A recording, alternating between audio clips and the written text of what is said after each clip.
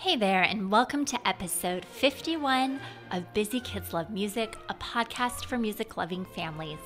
My name's Carly Seifert. I'm the creator of Busy Kids Do Piano. And before we get started, I just want to give you a quick heads up that my online piano lesson course, Busy Kids Do Piano, opens up for public enrollment on August 23rd, which means that if your child is interested in piano lessons, this is the time when you can join my program. So over the next few weeks, if you want to sample some of my online piano lessons before that public enrollment period, you can check out my free mini course at busykidsdopiano.com/snackable course, one word, snackable course. And I'm going to link to that free course in the show notes as well. Now today we are finishing up our summer series around the world with Busy Kids Love Music. Last week we stopped in Japan, an island country in Asia, and learned about the beautiful, diverse Japanese folk music. For our final stop on our tour, we're headed across the Pacific Ocean to the country of Mexico.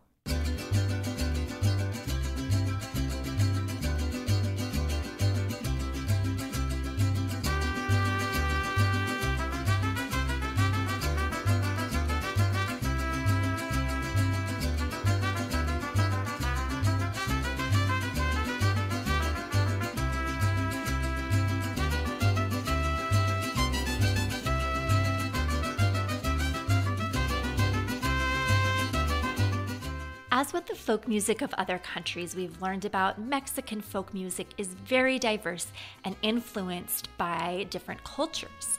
The indigenous people of Mexico, Spain, who colonized Mexico, and Africa, who were enslaved by the Spanish and then brought to Mexico.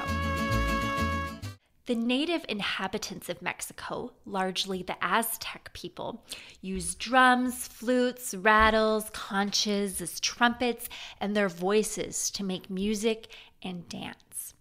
Son Mexicano, which means Mexican sound in Spanish, was a style that appeared in the 17th century and fused together the music of indigenous Spanish and African cultures.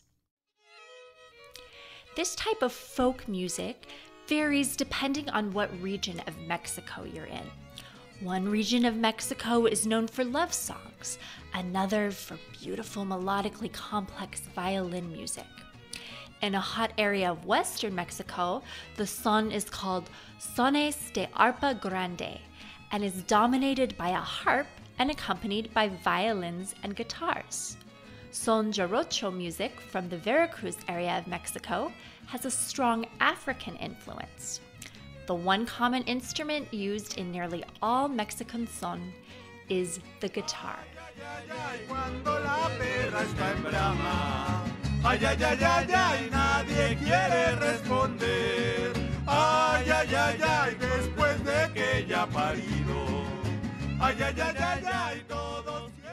Mexican son developed into other different folk music styles throughout the years. One of those outgrowths is called ranchera, which is a type of song that was sung on a Mexican ranch. Do you hear that word in it, ranchera?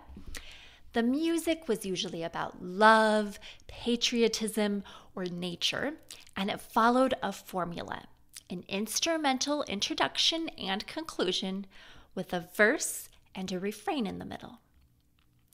Ranchera music evolved into a type of band or a group of musicians called mariachi.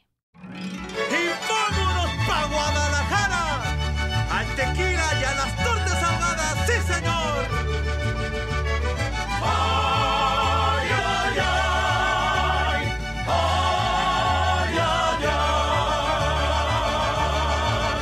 Guadalajara, Guadalajara, Guadalajara, Guadalajara. Tienes el alma de provinciana. A mariachi orchestra is made up of at least 2 violins, 2 trumpets, and 3 types of Spanish guitars.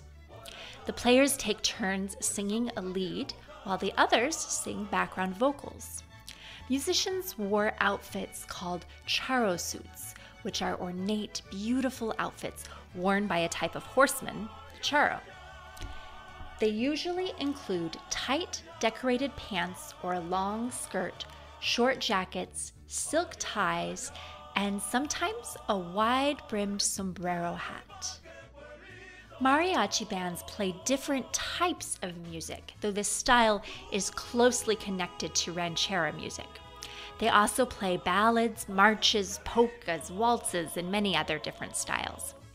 In 1905, mariachis were introduced to the capital of Mexico, Mexico City, and began performing in plazas and at restaurants. They continue to perform at major family events such as weddings, quinceañeras, and baptisms. If you ever listen to Spanish-speaking radio stations here in the United States where I live, you'll often hear mariachi music in the programming. The United States military even has an official mariachi band in the New Mexico National Guard.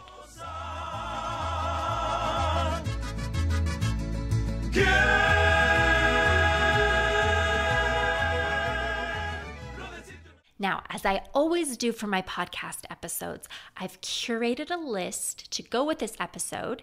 This list is of Mexican folk songs for you to listen to in this episode's show notes, which you can find at busykidsdopiano.com/podcast/51.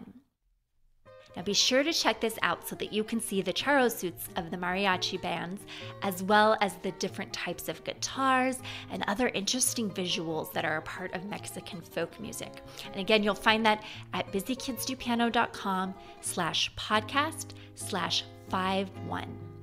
You'll also find there your final stamp for your passports in the show notes, as well as links to all the episodes from the Around the World with Busy Kids Love Music series, in case you've missed an episode and you want to listen to that one and print your passport stamp for that episode. Thank you so much for joining me today to learn about Mexican folk music, and thank you for touring the world with me this summer to learn about the beautiful musical heritage of some of the different countries on our planet. I hope you've had as much fun as I have experiencing this folk music, and I look forward to connecting with you again in 2 weeks for a brand new episode of the Busy Kids Love Music podcast. Bye for now.